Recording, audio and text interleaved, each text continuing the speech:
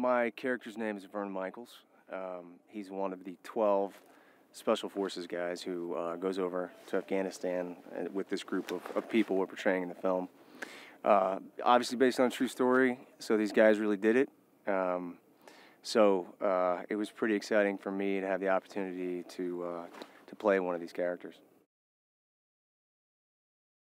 Captain Nelson is, I think, you know, like any of these captains and leaders in the military, you know, they're just doing their job.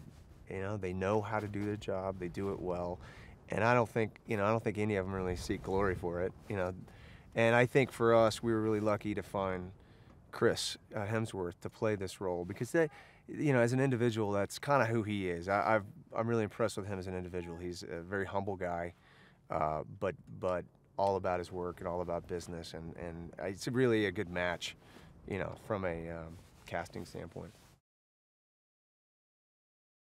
The chief warrant officer is always typically the older guy, the older statesman, the wiser guy who has just made a career out of that position. The captains tend to rotate more, and therefore they're normally younger. So the way we have it, fortunately for us, we have a great, you know, the elder statesman. We have Michael Shannon playing Spencer, and then we have Chris Hemsworth being the younger captain, and it could not have worked out more perfectly in probably the way the book was written and the script was written. We got these two guys to do it, and it was such a perfect dynamic. For Trevante, we explored a lot of different ideas, and he really responded to this Milo character, and he's got a great arc.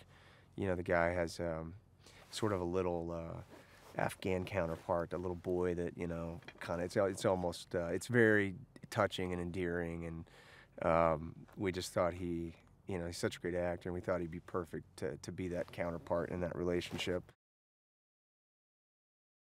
I love war movies with sincerity and integrity, and not just war movies to see things blow up.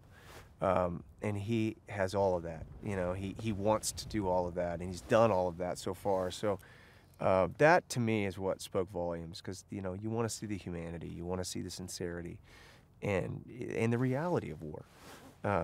It's not always pretty, and it's not always perfect. And he understood all that from the beginning, and that's what spoke to me when he presented his ideas.